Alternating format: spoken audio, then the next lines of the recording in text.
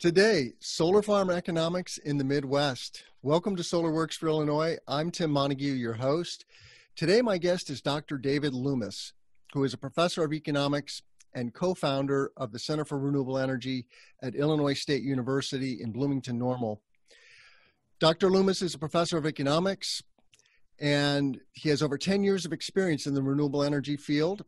He has performed economic analyses at the county, region, state, and national levels for utility-scale wind and solar generation.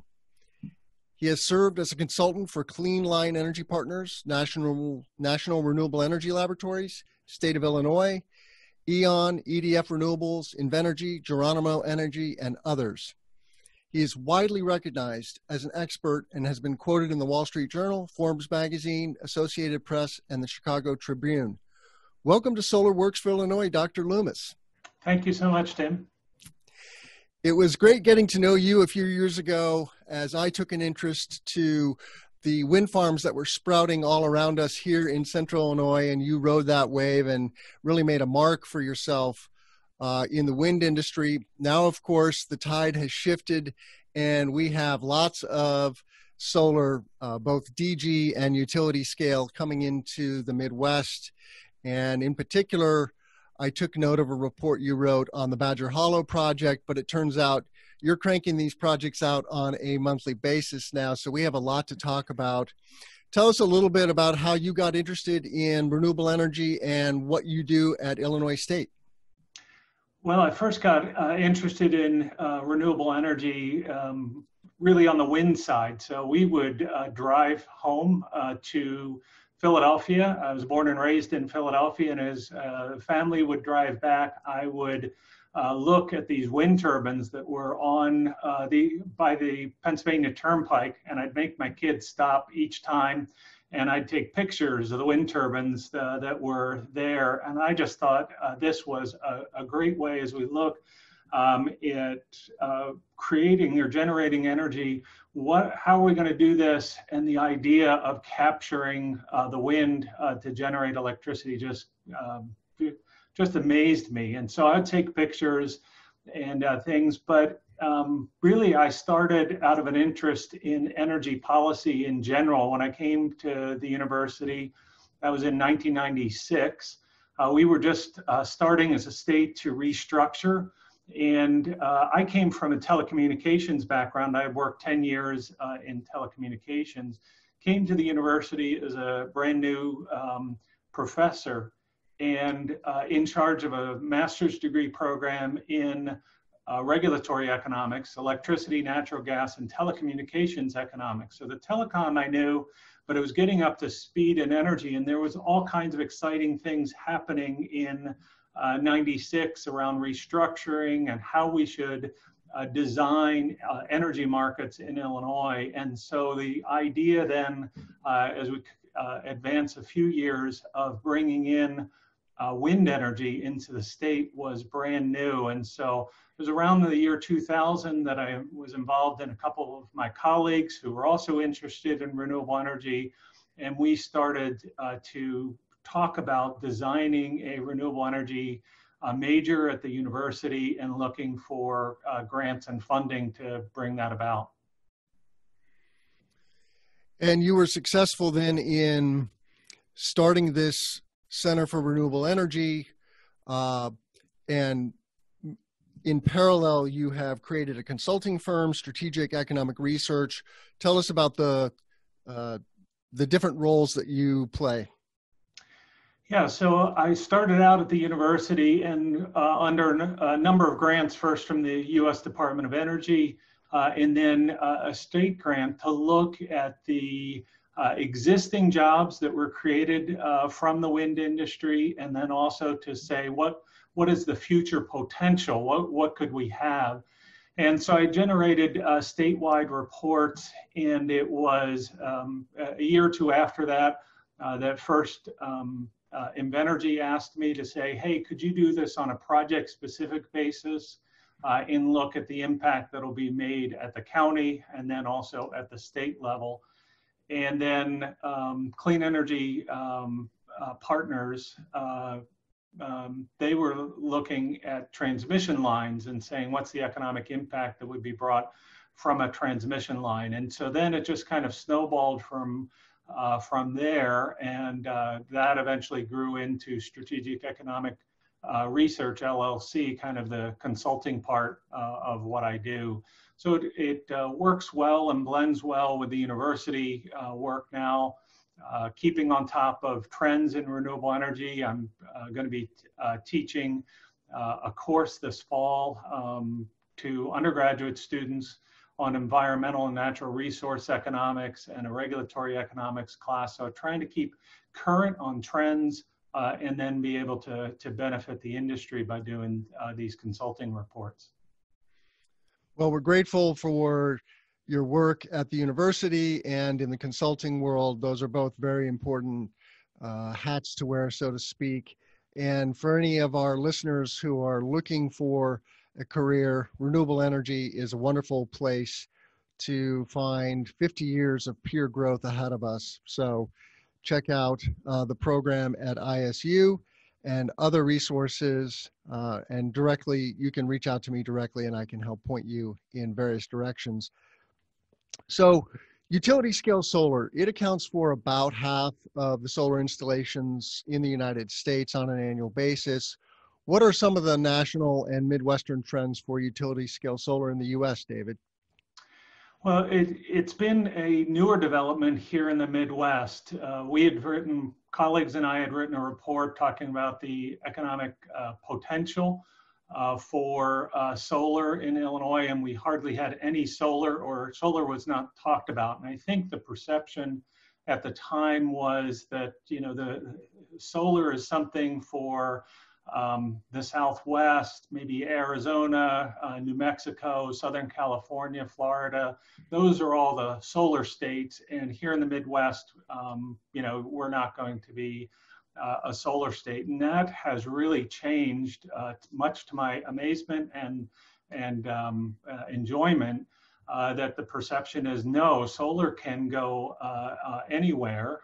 And in particular, it's very compatible here in the Midwest, as we have large rural places, and in particular in Illinois, where you have a large load center in the form of Chicago that will consume a lot of electricity.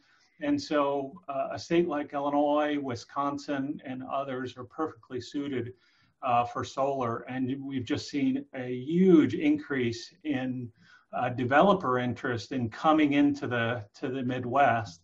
And we've seen some of the solar wind developers have changed over and started to look at solar development. And so there's been pure play solar developers, and then there's been kind of the hybrid or changeover from wind into solar.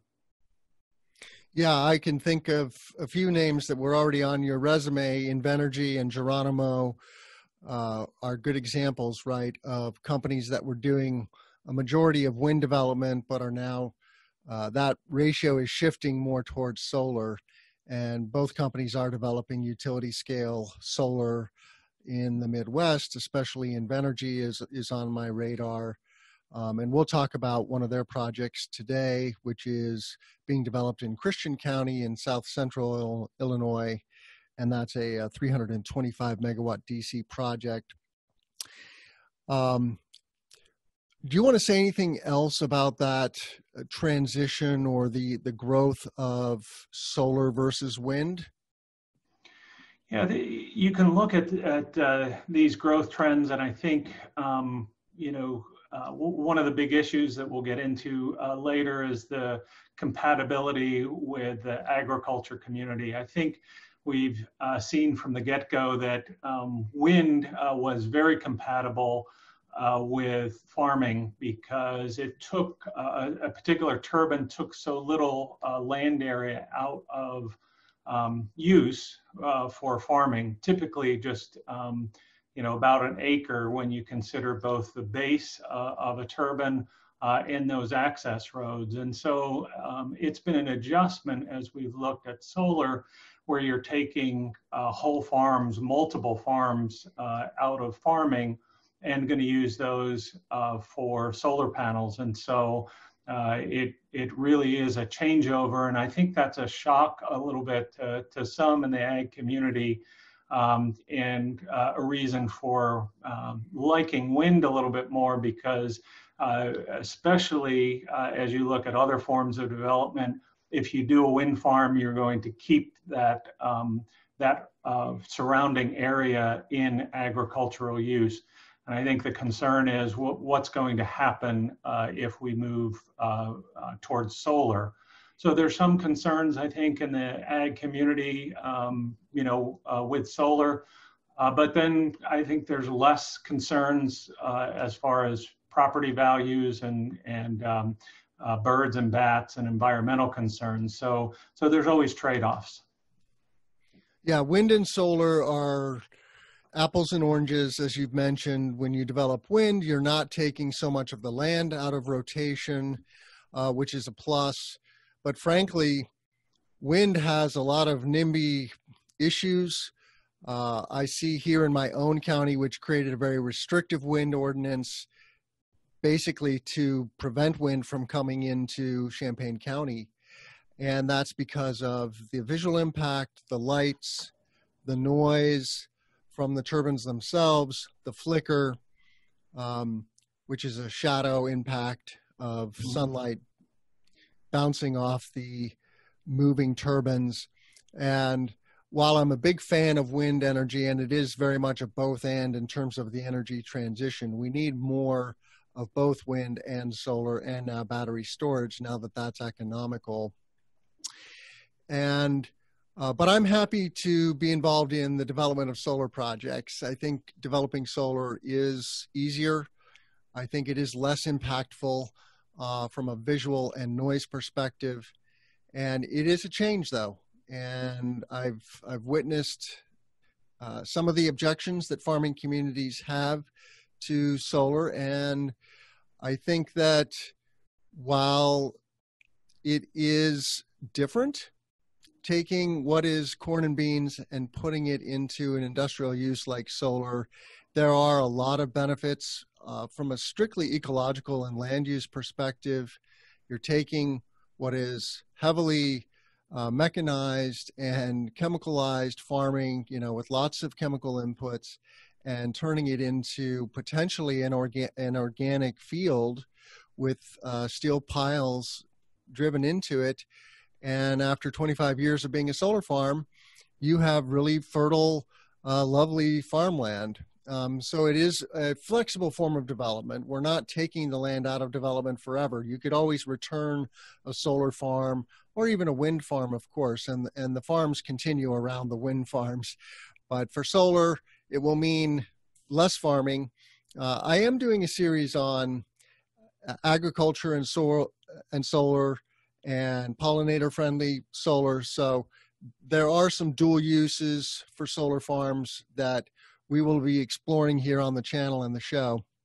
So let's give us a high level on what is it that you do?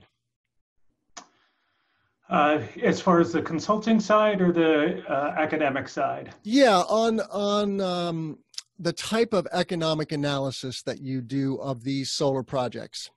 Yeah, so I'd say there's three parts typically to the report that I put through, and I say this, that as I've gone to permitting hearings, almost all the time developers will have people come as expert witnesses, and almost always those expert witnesses are on the defensive. There's a sound expert that's going to talk about the project being below the noise limits. There's a property value expert and an assessor that's saying that this is not going to affect your property value. So most of the witnesses are addressing community concerns and assuring the community that the bad things that they're thinking are going to happen really are not going to happen as a result of this project. And I think what sets apart the work that I do is that these are the positive benefits that are going to come to a community, and they're flowing not just to the individual landowner that's going to lease their land or sell their land for a project. This is really looking at what are the benefits that are going to come to the entire community. And so I look at the economic impacts. So this would be job creation, and that's important to community, and especially in areas where these are getting built are typically in counties that are rural, don't have a lot of opportunities for this size of economic development project. And so maybe because they have a transmission line that has capacity, they have a resource that sets them apart from other communities. And so they can look at the jobs that will come to the community. It will look at, so that's the first thing. The second thing would be to really look at the property taxes. So I do a detailed analysis of the property taxes that will flow to a community, both the county, the township, school districts take more than 50% of the property taxes, at least here in Illinois. And so we talk about the money that'll go to local schools, which are definitely hurting for funding. And so these could make a real difference to a school district in terms of retaining teachers that they might otherwise have to let go. And then the third analysis is something that I've more recently done, and Badger Hollow was the first time that I did this analysis, was really looking at land use analysis, because that was getting a lot of attention, where community, or especially those in the ag community, are saying, we don't want this land developed. We don't want this land removed from agriculture. And I think one of the reassuring points that you made earlier is that this is only being removed from agriculture for a limited amount of time. Now, 25, 30 years might seem like a long time to others, but really in terms of agriculture, that's not a huge amount of time. And then typically in a solar ordinance and or in the leases, it's required for the developer to restore this land back to its original condition. So they have to remove all of the, all of the racking, all the panels, all of the materials down typically to 4 feet below the surface. And so it's going to revert back to farmland. And then at that point, at the end of the lease, 25, 30 years, that landowner would have the opportunity to return it to farming. So if the conditions have improved over that 25, 30 years, it might get repowered. There may be a better technology out there, and we've started to see that on the wind side. So as you're looking at long-term trends, you might see that repowered, or there's just an open opportunity. And so you're just really saying, we're going to take this particular land out of productive use of land for this given period of time. And I think we do this for federal programs to help support agriculture. CRP programs and others will actually pay to take land out of production. In a certain sense, solar is doing that same thing. We're paying for a limited period of time to take that land out of production so that it can be used for solar. And so in the analysis, we take a look at what is the economic return to farming, and what is it likely to be over the next 25, 30 years, with all the uncertainty as far as weather and what yields are going to be. Certainly the volatility that we've seen in prices of corn and soybeans. So I take all that into account and compare it to a solar lease, or in some cases, developers are buying the land, but most often it's leased. And so we do that comparison for the landowner and say, what's the best economic use of this land? Indeed. We think of the upper Midwest as the breadbasket of America. How does solar energy compare and contrast with corn and bean farming?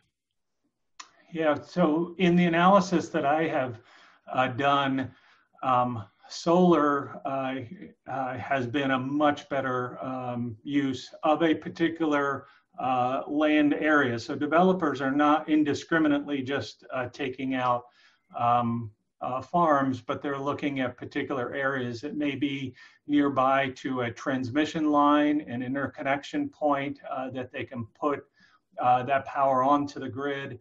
And so that particular farm becomes much more valuable for solar than for farming. And there may be the opportunity to shift some of that farming to another area within the county that doesn't have that close proximity to a transmission line.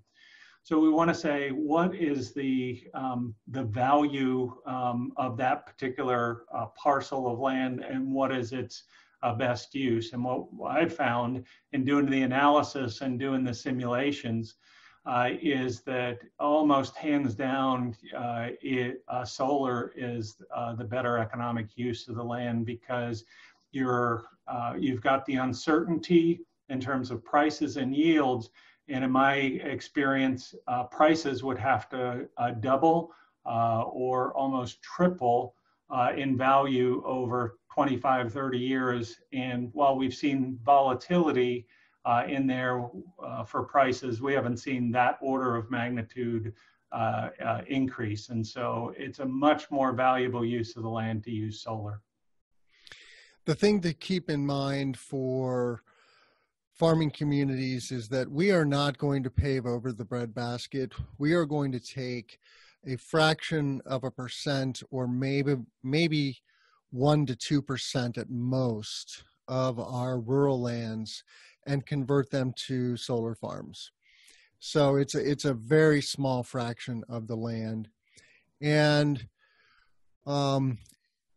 in layman's terms, one of the ways to think about the economics of solar in particular are that today, for prime farm ground in central Illinois, which is some of the best farm ground in the world, bar none, a farmer can make $300 an acre in rent if they want to rent their land for beans and corn. And a solar farmer or a solar developer will lease that land for at least $600 an acre, and perhaps as high as $1,200 an acre. So a farmer can quickly double or triple their income from their land. And of course, that's going to have trickle-down effects and indirect economic impacts as well. As far as measuring the economic impacts of solar farms, you use a tool called JEDI, J-E-D-I. Tell us what that is. So JEDI stands for Jobs and Economic Development Impacts. I think somebody was a Star Wars fan when they put the acronym together in that room, but the JEDI model basically is developed by NREL, the National Renewable Energy Laboratories, out in Golden, Colorado. And they put together this tool to measure the economic impacts. And there's some built-in measurements in there, kind of average cost of a system, multipliers typically at the state. And I don't use any of that built-in information. Really, I use that tool as a translation tool to say, let's look at the cost of a solar development. So I get detailed budget numbers under pro forma from the developer to say, what are your estimates of how much you're going to spend on panels and how much installation labor is going to be, and things. And what JEDI enables me to do is to translate that information, budget information that a developer might have, into economic sectors that an economic impact analysis can use.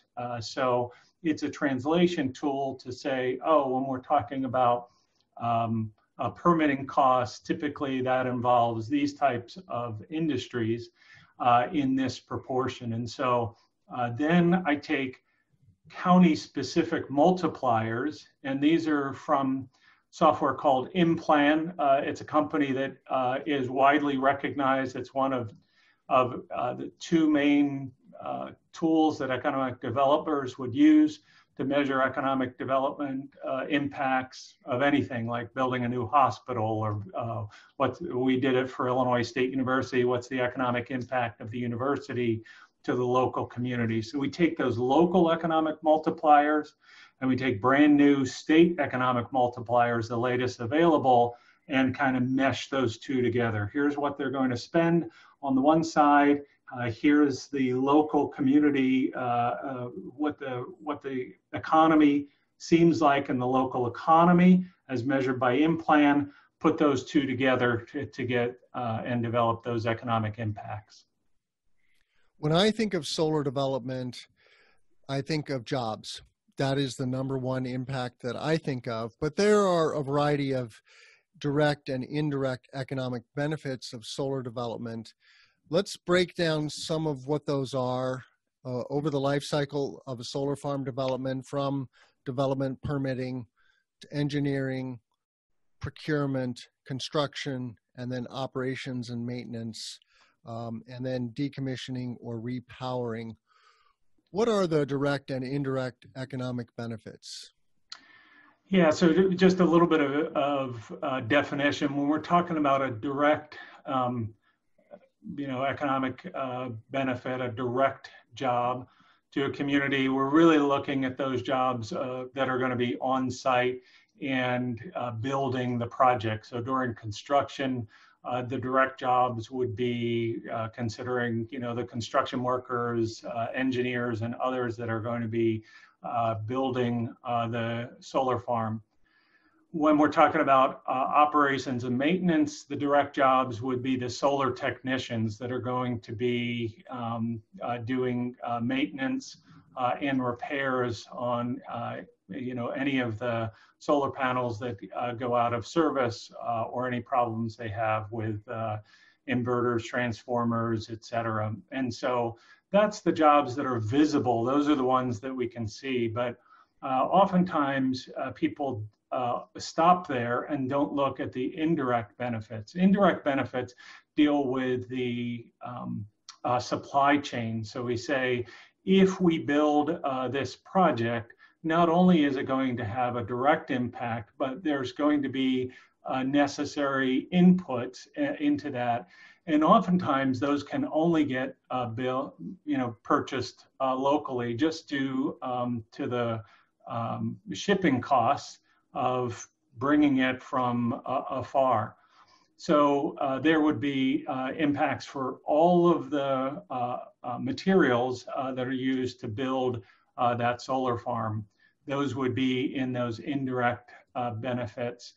So think of supply chain. Now, typically with solar panels, many of the projects that I've worked on, they're importing those solar panels from overseas. And so that's not going to be an economic impact to the local community.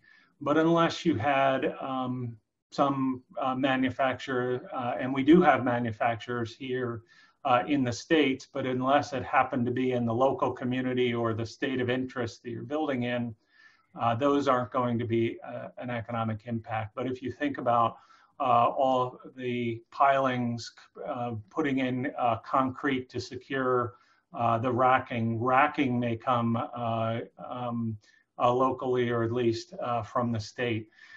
Certainly construction labor is going to come locally, or at least from around the state. So those are all the jobs that would be created. And then a third category is what we call induced jobs. Induced jobs are those jobs that are supported from people having more income. So those would be jobs at the grocery store, at the movie theater, when we are able to go to movie theaters again, and dining out, grocery stores, retail. Those tend to be lower average wage jobs, but those are also an impact to the local community. So those are the three: the direct, indirect supply chain jobs, and induced jobs. And do you want to say anything about the strengths and shortcomings of JEDI before we get into some of the economics of these three projects that you've looked at recently? Yeah, so JEDI has limitations. It's only taking a snapshot in time, and so if we wanted to, analyze trends over many years, it would. There may be other tools that will be better suited to this. Also, some of the built-in information become because the costs keep getting reduced over time for solar. We've seen wonderful cost reductions in solar over time. Sometimes the JEDI model doesn't keep pace with that, so it would overestimate the cost of a project if you use the built-in kind of average cost that's there. It may not have anticipated the cost declines. And then the built-in multipliers also quickly become out of date. So I've tried to overcome those limitations by using actual, cost data from the developer and actual economic multipliers from IMPLAN that are the latest available, and then just simply use the JEDI as a translation tool. Got it. So shall we discuss some of these specific projects? I'm aware of three in particular: Badger Hollow, Badger State, and then Hickory Point. The first two being in southern Wisconsin in the Madison area, and then Hickory Point being in Christian County. Yeah. What are some of the highlights and economic impacts in terms of jobs, earnings, and taxes for these counties? Yeah. So Badger Hollow was the first one that I had done in Wisconsin, and this was before the Wisconsin Public Service Commission. They have a permitting process, at least of these size projects, that have to go through the Public Service Commission. So it's a more formal process. But we estimated that it would bring to Iowa County, where the project is actually now under construction. So it passed permitting. It's currently under construction. We estimated that Iowa County would see a total of 422 jobs. Those would consist of 190 jobs during project development and on-site labor impact, so that direct jobs. 181 would be the supply chain or indirect jobs, and then an additional 51 jobs that are those induced jobs, retail, grocery stores, movie theater jobs, et cetera. So that's how it breaks down for a total of 422. Now that's during construction. Those are one-time jobs, and oftentimes people belittle those jobs in some ways to say, oh, well, they're temporary jobs, they're going away. But I think it's important, and I've heard a lot of union workers say this at hearings, is that their jobs are permanent jobs. They just move from temporary project to temporary project. So they are construction workers, and by definition, they're moving on from project to project. So they need lots of these to continue to be fully employed, and the labor unions do that successfully. So it's not to belittle these, it's just to say that these are going to, and we've normalized these for full-time equivalents. So that would be 2,080 hours per year. So some of these might be part-time, but we count that as a fraction of a job. And these are going to be lasting for 12 months. So you could think of it as 422 job years. And that's just in Iowa County. When we look at the state of Wisconsin, that's going to have a slightly bigger impact, and those totals are 500 jobs. When we look at operations, so these are the long-term ongoing jobs, you would see 5 jobs. Those are solar technician jobs that are going to be working on site. Another 8.7 jobs would be local revenue and supply chain impacts. That would include the property tax revenue and impacts that would come, as well as the landowner lease payments that are going to be coming year after year. So those get in those indirect jobs, and that's 8.7 jobs. And then the induced impacts are 3.2 jobs, for a total of almost 16.9 or 17 jobs will be continuing and long lasting for the life of the project, 25, 30-year time horizon. Got it. So you're always calling out, just for those who look at these reports, and if you just Google, for example, Badger Hollow Solar, you'll find David's report, and you always break out the county and the state. The state figures are inclusive of those county figures, just for clarification. That's correct. I run actually 2 separate models, one using the county multipliers and a separate one using the state multipliers. So there are 2 separate models, but obviously the state impacts being inclusive of the county would always be higher, or under most normal conditions would be higher than the county impacts. So we're talking about a 400 megawatt DC solar array. It's 3,500 acres for all intents and purposes. We're talking about 500 construction jobs and 31 long-term permanent jobs for the state of Wisconsin. So yes, this is a very positive thing. And nationally, of course, we have about 250,000 people working in the solar industry now nationally. So this means real economic impact on both a local, state, and national level. What are some of the other economic impacts of these projects?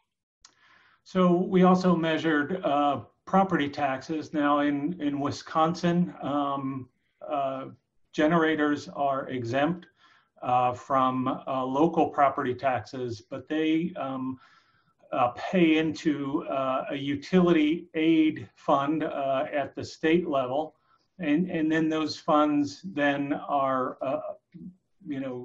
given to the county and the townships on a megawatt of capacity basis that would flow. So I also calculated those for that will go to the county and the township, and in that case, it helps lessen the blow of the tax exempt nature of electric generators. But I will note that that's not just for solar, that's any generator. So that would be the same for wind, a coal plant, a natural gas plant.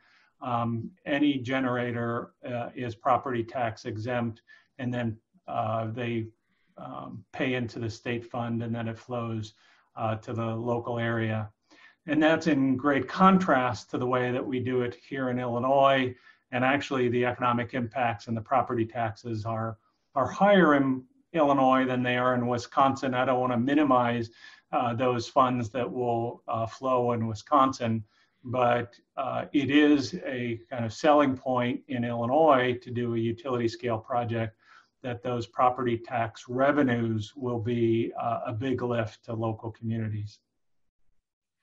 Yeah, and maybe we should just dive into some of those with Hickory Point. So Invenergy is developing a 325 megawatt DC project in Christian County here in central Illinois. Give us the highlights on Hickory Point. Yeah, so Hickory Point, and again, people will oftentimes say, well, why can't we just borrow from one study to another? Why do we have to do a project-specific one? And there's 2 reasons I would give to that, because sometimes, people would give general ranges of here's how many jobs it will create and so forth. And I think the value of having a specific one is that it really varies quite a bit depending on the local economy and depending on how much the developer is planning on spending locally, whether they have a very conscious effort to spend in the local economy, that can make a huge difference in these estimates. So, for example, Hickory Point, lumping all those together that we talked about before,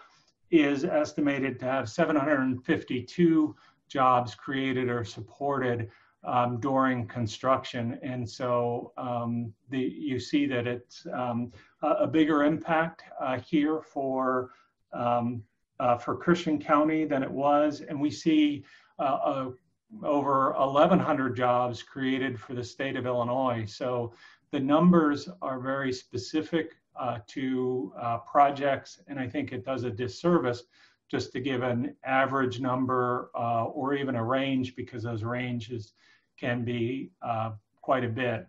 And so in my experience, even for the same company, these are both Invenergy projects, they are quite a bit different. And then it's 12.8 jobs during operations. So again, we're seeing in that same ballpark, but less on the supply chain side than what we saw at the Badger Hollow. So that's the value in doing these.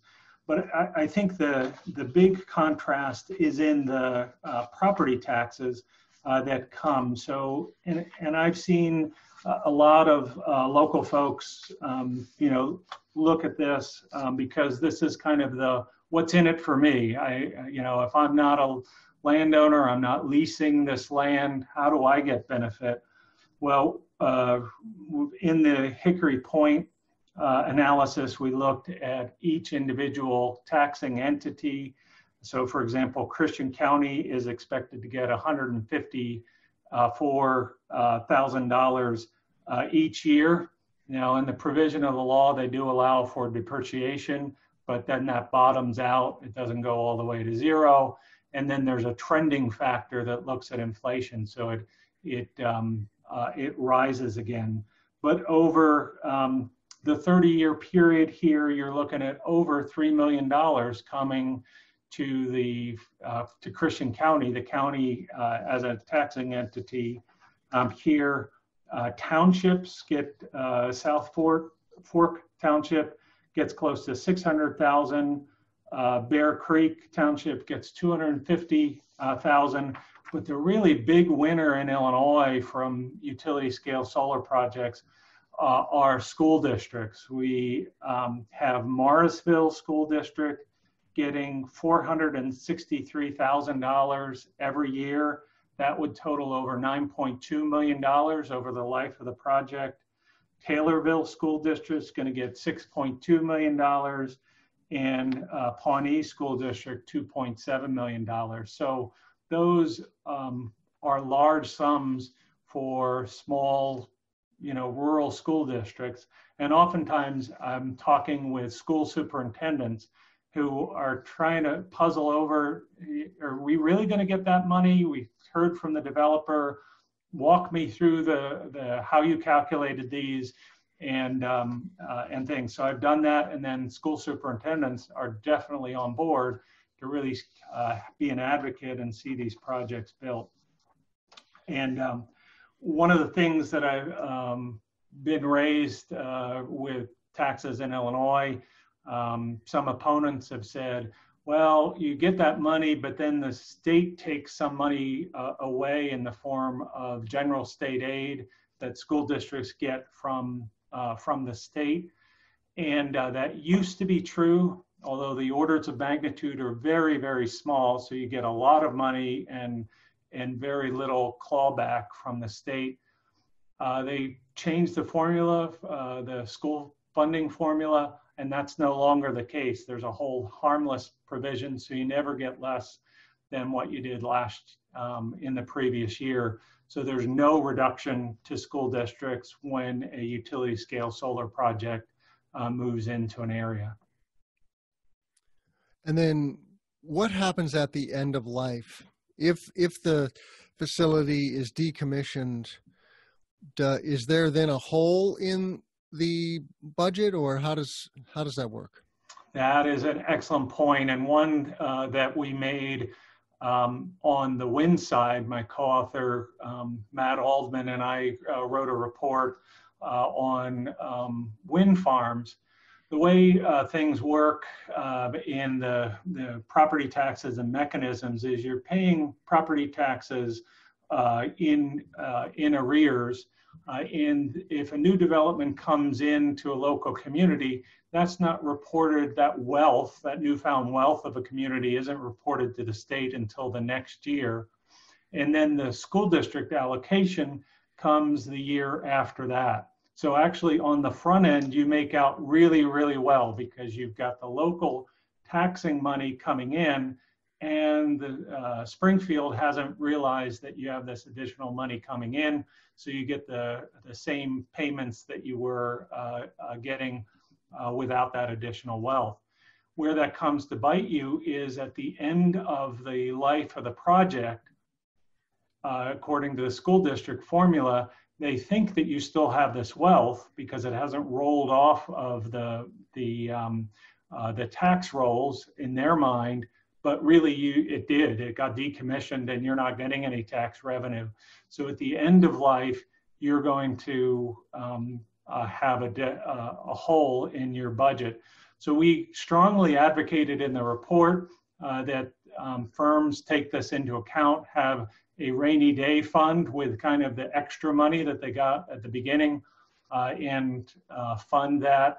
I'm not sure that anybody's in a position to save something for 30 years, so I think it's fallen on deaf ears. But the good news is at the beginning of the project, it's not fully depreciated, and so the extra money that you're getting up front is way, way bigger than the budget hole that you'll have when the project is fully depreciated at the end of that 30 years. The other thing that's present for me about this is that you are taking cropland out of rotation. So let me play devil's advocate here. Are you accounting for the lost revenue, both in terms of jobs and tax income, when land is converted from cropping to, in this case, solar farming? Yeah, that's an excellent point, and I've done it both ways. So typically, the numbers that I report are gross economic impacts, where we say this is the economic impact of the solar project. But you're right, in terms of doing a net economic impact, that land will be taken out of use, and so. If we take the productive value of that land and say it's going to shrink, the ag community, let's take a look at the reduction in agriculture and the reduction in the supply chain to agriculture. So all those support services, seed, fertilizer, et cetera, those businesses will be impacted in the local area. And so I've done those net analyses a number of times, not every time, but if there's a particular concern in the ag community, I'll net those out. And every time I've done that, it's always been a net positive. So there's still a positive economic impact even after netting out the agriculture impacts. And that's where I take the maximum agriculture impacts. I said before, you can take and say, I'm not going to farm this land, but it may be the opportunity to take other land in the county and farm that land instead. So the particular one for the solar project maybe needs to be near the transmission line, but it might not be the most fertile farmland. Now it could, but there's the opportunity to farm elsewhere in the county. So I don't think a landowner or the farmer has to say, well, I'm forever giving up farming. You're just trading one land for another. And in that case, if they're just moving the land that they're farming, we may not see that full economic impact decrease from the ag community. So I tried to make the maximum impact, and solar still comes out way, way better. Great. I want to circle back to something you said, comparing and contrasting Badger Hollow to Hickory Point. If I heard correctly, there were 500 jobs, short-term jobs for Badger Hollow for the state of Wisconsin, and there were 1,100 for the state of Illinois for the Hickory Point project. These projects are similar in scale, though. What is it that causes those differences?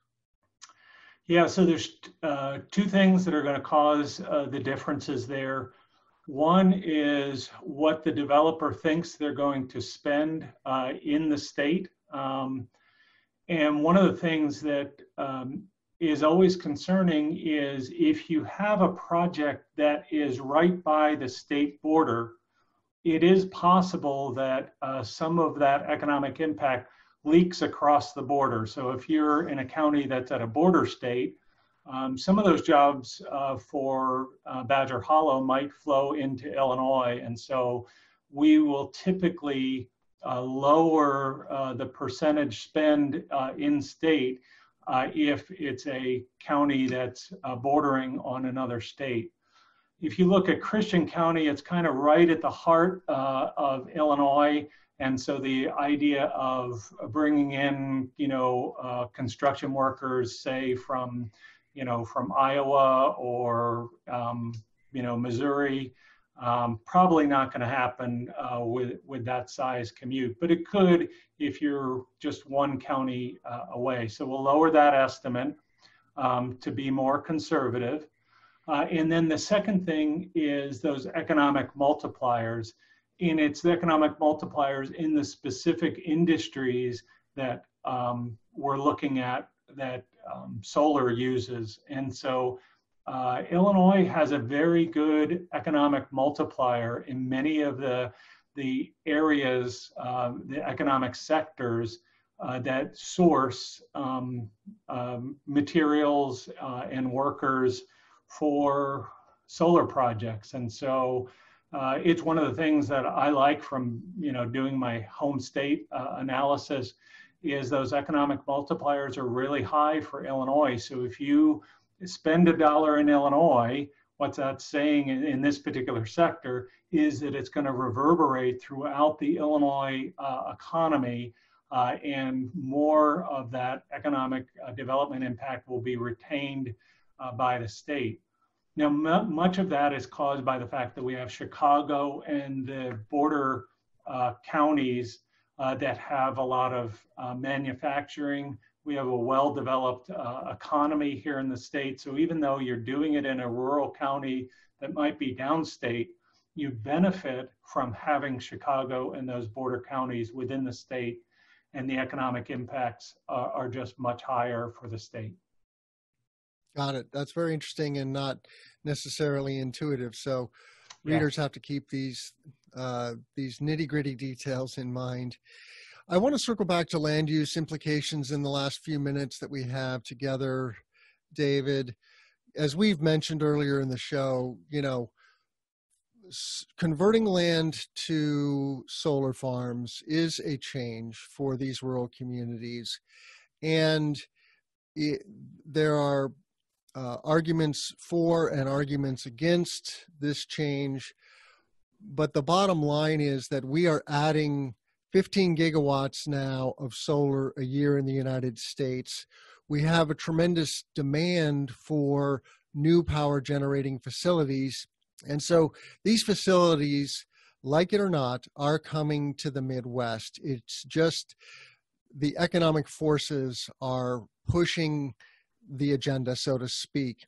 Now, today you have land that's being cropped for cash crops like corn and beans, compared to tomorrow, for a small percentage of the land. We're just talking about 1% of the landscape. But what is the change, and how can farmers think about the benefits? What is the upside, and how would crop prices and yields have to change in order for them to stay on an equal footing, so to speak, with solar? Yeah, it is tough, I know, for a lot of family farms that have weathered the difficulties that agriculture's had over the many years and decades, that they're constantly in this struggle and battle for, to say, making decisions. Do I plant all corn, soybeans?